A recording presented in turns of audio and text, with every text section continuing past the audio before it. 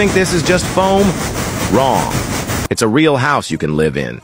Each panel clicks together like Lego, but hidden inside, a full steel frame. Spray concrete on the outside, and it hardens into a solid shell.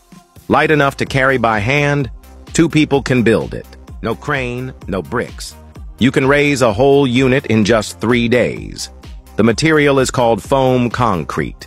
Lightweight, low thermal conductivity, high pressure resistance, stays cool in summer, warm in winter, cuts energy bills by half. In an earthquake, it flexes without cracking. In heavy rain, it sheds water like armor. From Mexico to California, these homes are used for disaster relief, camp housing, even backyard studios. One guy built a full office for $30,000. Another turned his hillside plot into an Airbnb.